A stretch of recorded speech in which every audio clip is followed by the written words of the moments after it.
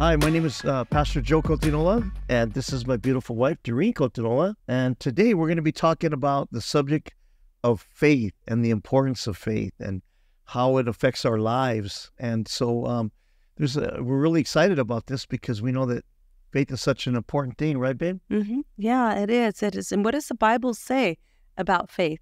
It says you can't please God without faith, right? Yes. Hebrews 11:6. It says, and without faith, it's impossible. Impossible. Isn't that's interesting? To please God. Yeah. So in other words, we lift our hands, we pray, we worship. All those things are pleasing to God, the way we live, the meditation of our heart. The Bible talks about the words of our mouth.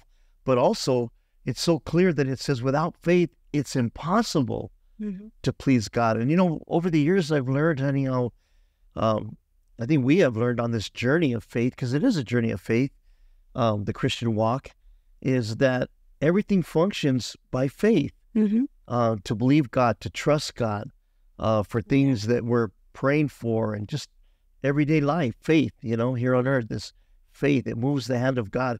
I used to hear, it's interesting because I used to hear people say, God will meet you at the point of your need.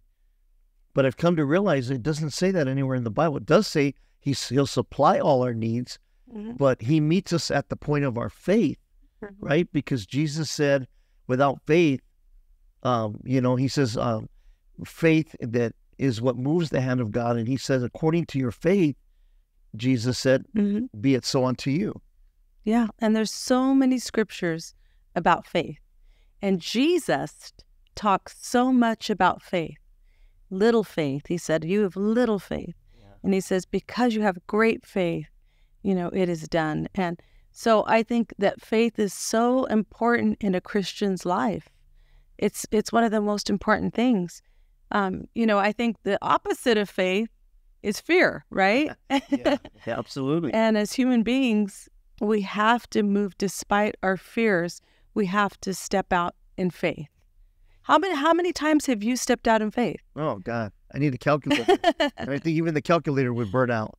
But it's interesting. You brought up something, and maybe a lot of people listening or watching this will, at some time within their life, or maybe many times, they're going to struggle with fear or doubt. Even if they don't voice it inside, when you take a step of faith, sometimes it's easy to have self-doubt. And I've had to overcome that. And even God, when he told Joshua, remember in the Joshua chapter 1, he said, Moses, my servant, is dead. Now Joshua, get up and lead these people. And then he begins to tell Joshua that he should meditate on his word day and night. He said, and that'll give you courage. Not only courage, but faith. And the Bible does say faith comes by hearing, and hearing by the word of God. And what's interesting about faith is that the word of God talks about how that we're saved by grace, but it says, Doreen, we're saved by grace through faith. So faith even plays a role in our salvation. And then the Bible says we're to walk by faith, not by sight.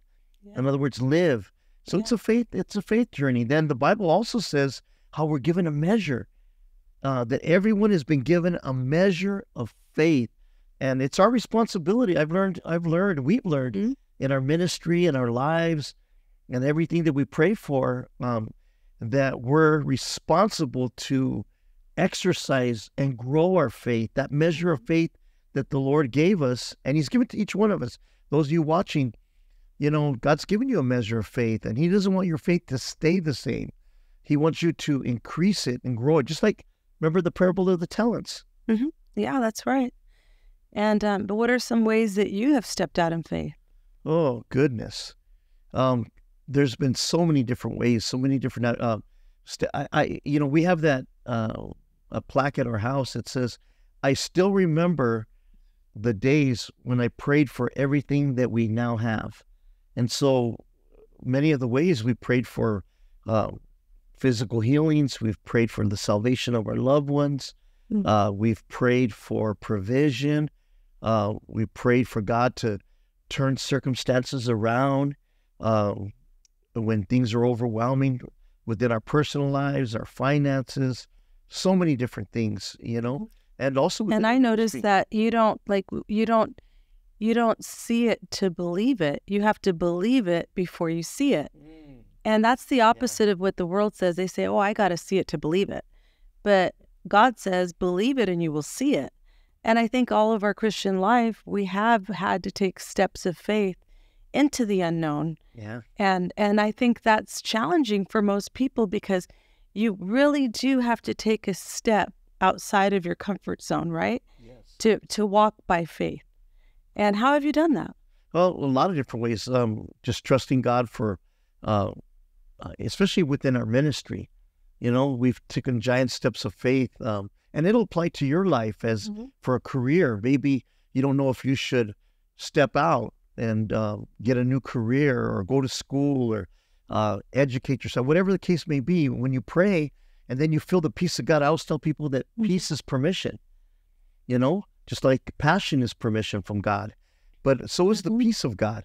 And so then you have to step out in faith. And some of the ways for us within our lives, our ministry, we've stepped out 6 times in the last 24 years and believing God. We've gotten different buildings and we could never afford it, never had the money, but we always stepped out and we've seen God just show up and just miraculously provide. And he's a provider, right? Yeah. And he has done miracles. He's always come through. And like in Hebrews, it says faith is a substance of things hoped for, right? Yes. The evidence of things not seen. And we have witnessed that because every single time we've stepped out, he has met us, right? He's met us in every single way in possible situations. Yeah. I mean, I could be here for days with all the miracles that we've had in our walk with God and also in our ministry. Oh, so many miracles, right? We've seen it in people's lives that we prayed for that had gotten a report about terminal cancer, and we've seen them healed. We've seen breakthroughs and miracles. And then even when we were trying to get the building there, when we were on Greenleaf, remember how God gave us a miracle after miracle after miracle, where the gentleman that was the owner that we were negotiating with, that God had given him a dream, just like he did with Abraham and Pharaoh, and he gave him a dream, and so we met with them, and it was just interesting because God can even use non-believers to fulfill his will. Isn't that true? Yes. We've seen it happen. Yes, he moves upon hearts. He can harden hearts and he can soften hearts. Yeah. And we've seen it where that situation, there was so many miracles that we witnessed because like even just the parking situation, God provided. Yeah. Remember the time where we were sitting and we said, we don't have enough parking. We can't go to the next step with this building. Yeah. And remember we got a phone call? Yeah, we got a phone call from a gentleman that had heard what was taking place. And he said, I don't like what the city, what they're, how they're treating you and what they're doing. He goes, I want to see a church there. And he goes, I own this property and I own these properties and I have parking, and I'm going to give you the parking for $1 for 20 years. In other words, I'm just going to bless you. And then, and we said, but you said, you were saying, if, God's going to make a way. And it did seem like an impossible situation because who's going to lease us their parking lot for 20 years? Yeah. And then it roll over into another 20 years automatic. It's just amazing. And it had to be a certain perimeter too, 500 feet away. But God moved upon that man's heart. And supernaturally, we've seen that. He'll do it for you too. It's just a matter of trusting him and stepping out. We've come to realize that you have to step out because faith, the Bible says in the book of James, faith without action or faith without works is dead. He said, you say you got faith, I'll show you my faith by what I do, by my works. And we've exemplified that. Even now, we're living in that realm of faith right now. We stepped out. Oh my God, did we step out in faith? And God has just been showing up, providing miraculously. For everything that's taking place within our building, we stepped out. And even with that, when we were negotiating, there was a big gap in the amount of finances, and we came short. And then they came back and said, we're going to give you equivalent, which would be equivalent to $2,200,000 donation so that we could reach an agreement to be able to step into that property. But for me, my perspective on that was we were stepping out by faith because God showed us that was our building. Yes. Did we qualify for it? Did we feel ready for that next step? No. But we trusted and believed by faith that God would bring it to pass. And step by step, right? There were so many stories of how you think, okay, how is this going to happen? And God comes through. And one of the reference points for me was even our neighbor, how he had a dream. Yeah. At first he was like, oh, I don't know if I want a church next to me. And, he wasn't really too happy. But I went to see him, to talk to him, right? Yes. The night before I went to talk to him, he had a dream. And the dream was that God scolded him. And he says, why are you coming against me? This is my will. And that I didn't even know he was a believer. Yeah, we didn't know. And he tells me, I had to repent. And he says, and now I understand this is God's will. I do not come against God. And he says, and I'm here. I'm backing this up. It was a total change of heart. And that for me, those are reference points too of how you pray and you believe and you listen and you listen to the voice of God. I know God told me, go speak to him. I didn't have an appointment. Yeah. I went with one of the sisters in the church, one of the ladies in the church, and it was a perfect time. He was able to share that God spoke to him, and God was showing me, hey, I'm with you. I'm working it all out. Yeah. And there's been time and time again where we've been able to see how God has moved on our behalf. Definitely. Mm-hmm. We have miracle after miracle, not only for us in our lives and in our ministry, but for people's lives, where we've taught the people to trust God, to have faith, that it doesn't matter, even if you feel like you're unqualified or you're unable or you can't. We try to teach the people, don't let insecurities or complexes or fears or doubt hold you back from everything God has for your life. Yes. And we've seen people come into our rehab homes and God's turned their life around. Now they're business owners and they're prosperous and they're blessed and they're homeowners and it just by faith. And God is pleased with faith. It reminds me of, Doreen, I was thinking right now, it reminded me of the story in the Bible, how Jesus had sent the apostles on the ship on the lake to go to the other side. The Bible says he stayed to pray. And on the fourth watch, which is the darkest time, the Bible says that he came walking to them on the water. And it wasn't just calm water. The Bible talks about how it was a storm. And yet he was walking, which is miraculous. But what is impossible with man is possible with God. And Peter cried out, and at first the Bible says that they were terrified. They thought it was a spirit, right? And Peter said, Lord, is that you? Yeah. Is that you? Then let me come to you. And what did Peter do? He exemplified faith. He put one foot out of the boat, and when his foot touched the water, he didn't sink. The other foot, and he began to walk on water. What a miraculous miracle, but it's heavy because the point that I'm trying to make is that the Bible says when he took his eyes off of Jesus and he began to look at the wind and the storm, the Bible says that he began to see, and he cried out, Lord, save me. And so the thing about faith is you got to keep your eyes on the Lord Jesus Christ. He's the author and the finisher. Yes. I like the Greek word, the finisher means perfecter. In other words, he'll grow our faith. He'll develop our faith if we'll just step out and trust him. It says he's the author and finisher, perfecter, the grower of our faith. And he just wants us to step out. And I've realized that sometimes we let circumstances get between us and God. And we allow the circumstance to be a block. So no matter what you may be ever going through, don't let the circumstance dictate your actions. Don't let the circumstance cause fear or doubt in your life. Don't let the circumstance get between you and God. And that's what people do sometimes. So by faith, we say, that we're believing God for that miracle, for that breakthrough. And then what does the Bible say, honey? It's heavy because it says that we serve a God who is able to call things that are not as though they were. And that's what God wants us to do. It says we're to be imitators of God as dear children. And that's what God wants us to do. Yeah. And there are things that grow our faith. I mean, faith doesn't just grow without action. I mean, we need to understand that pain trials, troubles, testings, and challenges grow our faith. Yes. And so we can't back down. And those times, it's when we grow the most in the area of our faith. Yeah.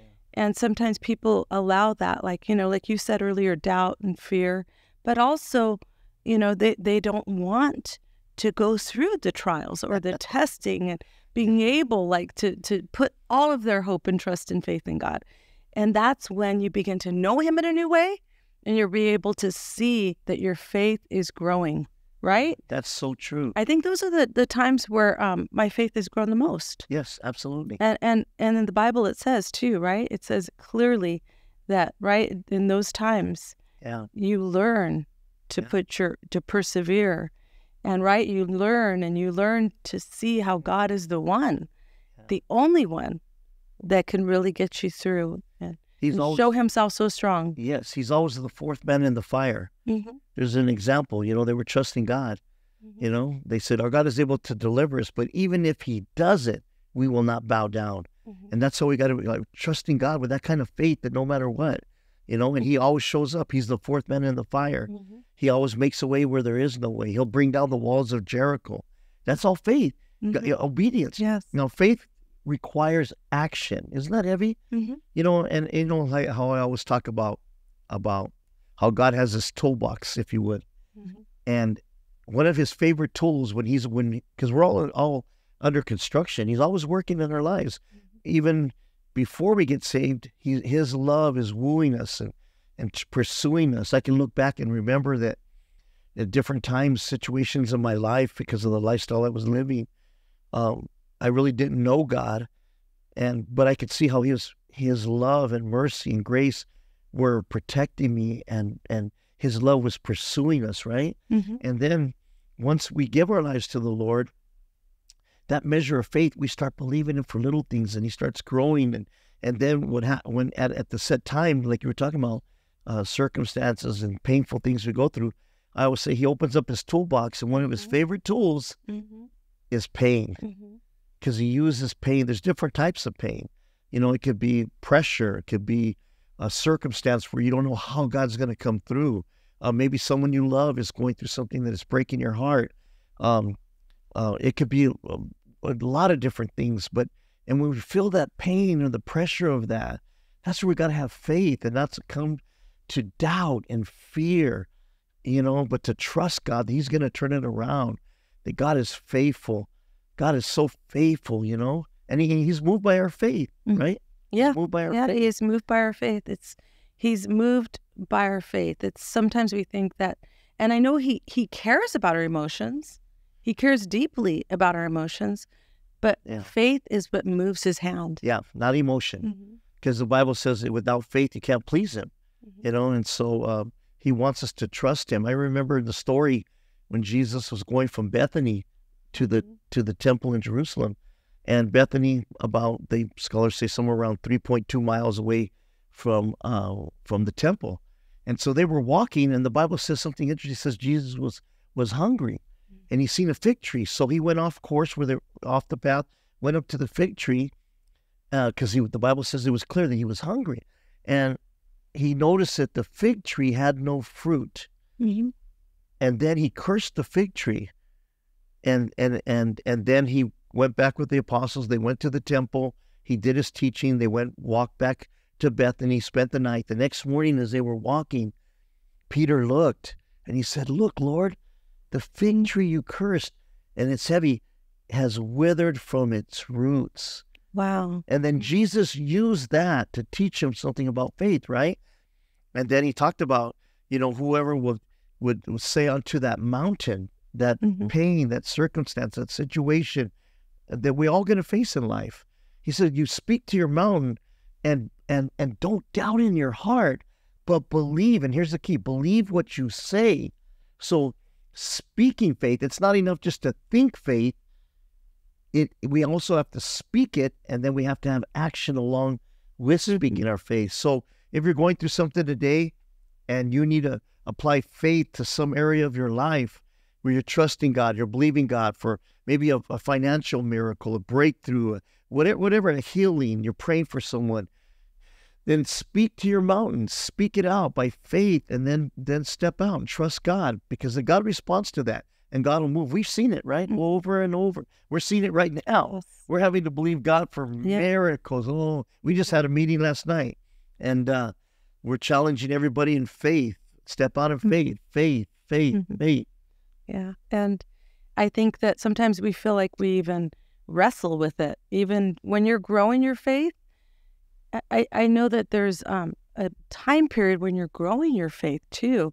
And it doesn't feel so good because God wants you to step out, or He wants you to continue to grow and exercise that muscle of faith, right? Yeah.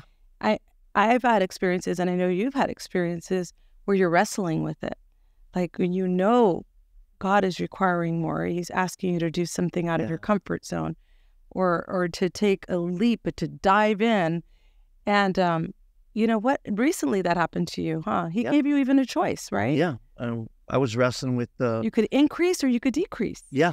And I was wrestling with God over this next move that we knew that was His perfect will, but because of certain things that I had went through at the other property, at Greenleaf, at the building,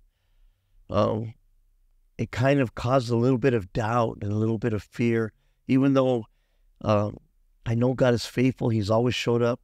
But then I kind of came to a place where I was wrestling with God.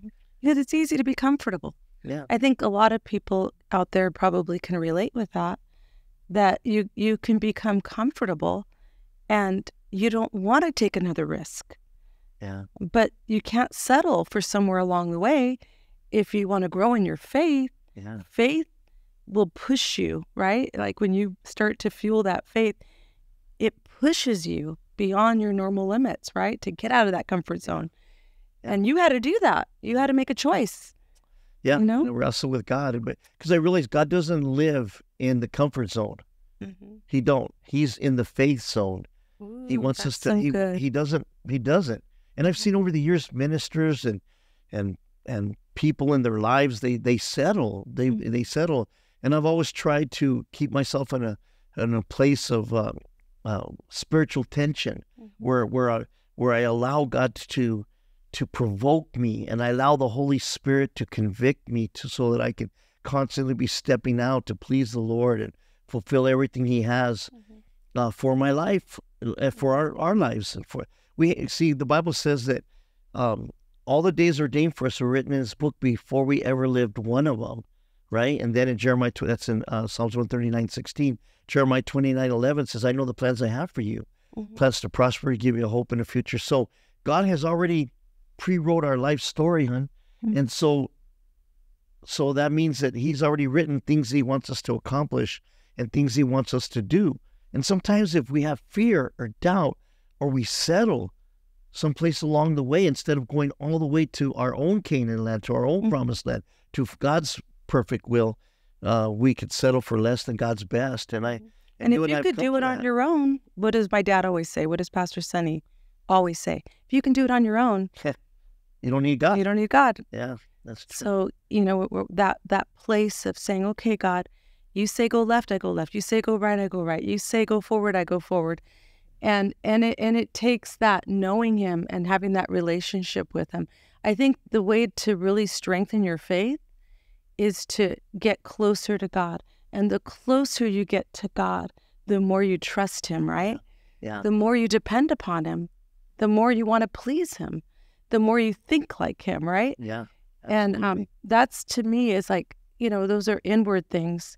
Nobody sees the inward person, but God sees the inward person. Yeah. And that's where faith is not only cultivated, but that's where faith begins to grow, is in here and in here, right? Yes. And then from there, you begin to step out and having that perspective, that God perspective, that God confidence. Yeah.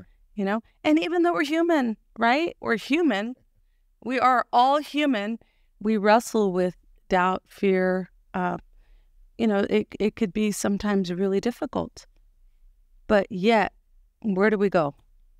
We go, right? Yeah, we go to the very presence of God, the throne of grace. And we also can reflect back. Yeah. I think reflecting back helps a lot too. When I read about the children of Israel, I get so mad because I'm like, their shoes never got messed up. Okay, they had manna from heaven. Okay, he gave them meat when they wanted meat. Water from a rock. Water from a rock. Opened the Red Sea, and all these great miracles right in front of them, and they forgot.